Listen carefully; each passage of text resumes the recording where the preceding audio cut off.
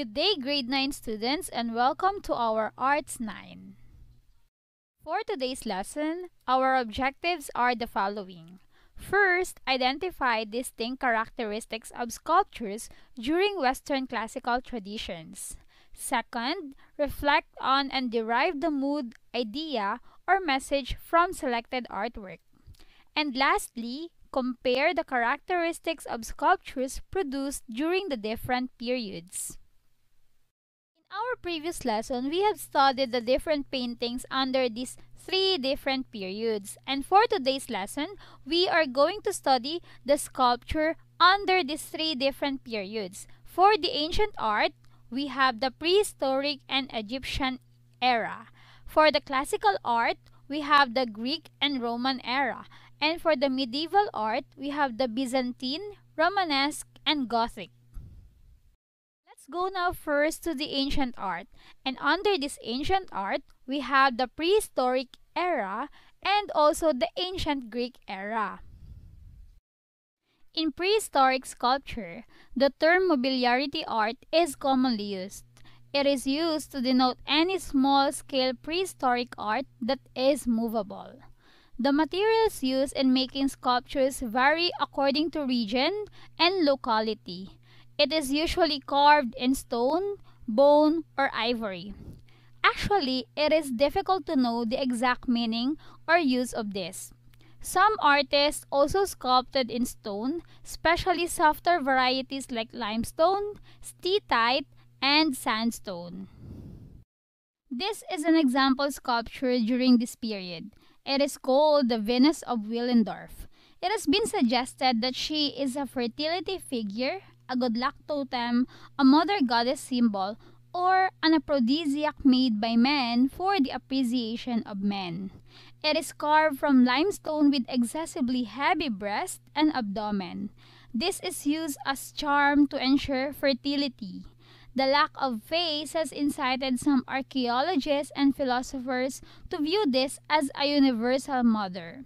Many scientists also believe that the coils of the Venus hair were meant to represent the cycle of women's period or ovulation.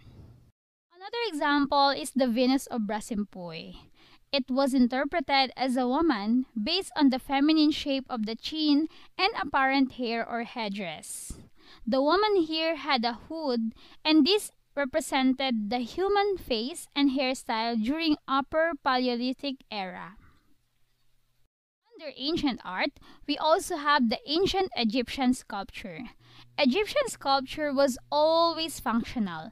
Despite of the aestheticism of their works, this is not their main purpose, because it was designed to serve as a home for a spirit or a god, or to make the deceased afterlife place pleasant. During this period, symbolic elements were widely used such as forms, hieroglyphics, relative size, location, materials, color, actions, and gestures. Now, what are the characteristics of the sculptures? Let's go now to the first characteristic of Egyptian sculpture. Symbolisms were heavily used to represent the gods. They were represented as composite creatures with animal heads on human bodies.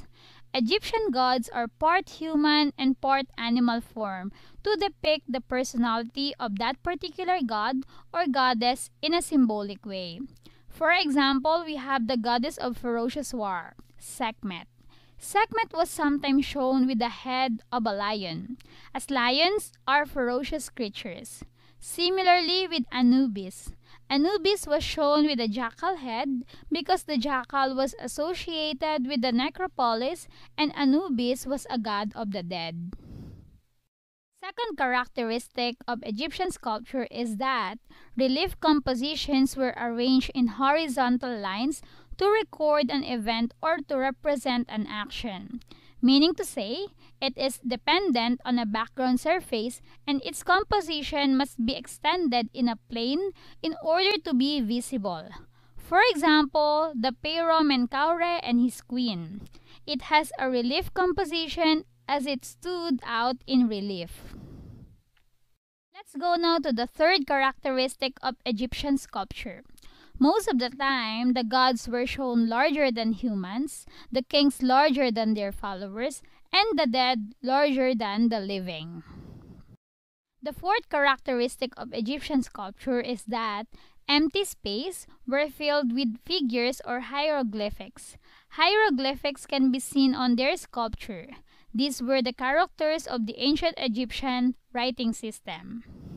This is Queen Nefertiti.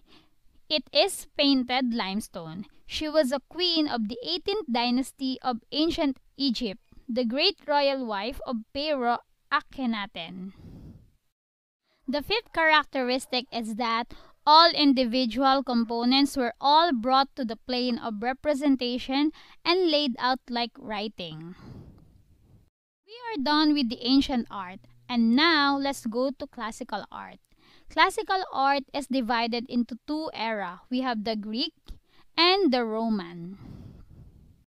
During this period as well, the sculpture of ancient Greece from 800 to 300 BCE took early inspiration from Egyptian and Near Eastern monumental art, and over centuries evolved into a uniquely Greek vision of the art form. They were tense and stiff, their bodies were hidden with enfolding robes, and they had finally evolved and showed all points of human anatomy and proportion. One of the most popular style of the Greek sculpture was the Hellenistic style. It had elaborated patterns, mannered, and arrangement of figures and groups, and emphasis on the representation of movement for dramatic effect. Sculptures of this time period not only focused on fictional stories and mythological gods, it was also a way to honor people of the time period. These people were usually rulers, kings, or in this case, a scholar. Myron the Discobolus is an example sculpture during this period. It is one of the most iconic artworks of classical antiquity. It is originally sculpted in bronze by an Athenian man called Myron. The statue has gained fame largely through its many bronze and marble copies made by the Romans. The Discobolus is a physically gorgeous young male athlete frozen in the pose of launching his disc.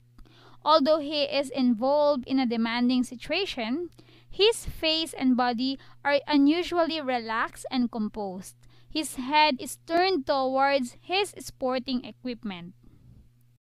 Under the classical art, we also have the classical Roman sculpture.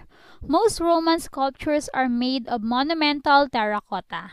Terracotta is most commonly used to describe a type of sculpture and glazed ceramic art or decorative architecture made from a coarse porous clay, which is noted for its versatility, cheapness, and durability.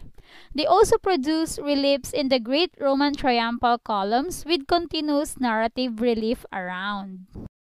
Now, what is a relief in sculpture? It is dependent on a background surface and its composition must be extended in a plane in order to be visible. An example of this is the Porto Nacio sarcophagus. The Porto Nacio sarcophagus is dated to about 200 AD and was used for the burial of a wealthy Roman general who was active in the campaigns of Marcus Aurelius. The sculpture shows influences similar to those of the column of Marcus Aurelius. This sarcophagus is one of the many Roman battle sarcophagi that was probably made in Athens. This was carved using marble and it depicts battle scenes between Romans and Germans. Another example under classical Roman sculpture is the sarcophagus from Cerveteri. This is made of terracotta. A husband and wife are shown reclining comfortably. Their welcoming and warm gestures invite the viewer to interact with the sarcophagus. The male figure may have been holding an egg, while the female figure could have held a pomegranate, both of which are symbols of eternity and rebirth in ancient times. We are done with the ancient art and the classical art.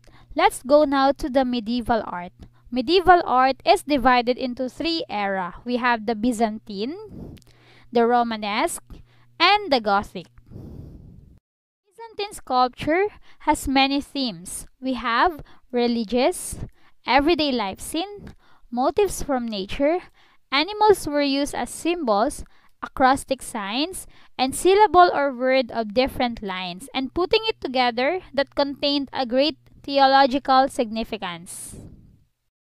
Under Byzantine era, we have the Barberini diptych as sculpture. It was made during the first half of the 6th century in the city of Constantinople. It consists of 5 ivory plaques which are fitted together. The main plaque is located in the middle and is believed to be depicting Emperor Justinian after a victory. This historical artifact currently resides in Paris, France at the Louvre. Next to Byzantine sculpture, we have the Romanesque sculpture. Some of the most famous sculpture pieces are reliquaries, altar frontals, crucifixes, and devotional images. These can all be found in the churches. Under the Romanesque sculpture, we have the Last Judgment. It is believed that the sculptural work of the cathedral was done completely by Gislebertu. This art served as a method of teaching to those who were illiterate. By depicting scenes in a realistic manner, observers were frightened by the horrific images portrayed, thus influencing them to be believers. Under the medieval art, we are done with the Byzantine and the Romanesque era. Let's go now to the Gothic sculpture.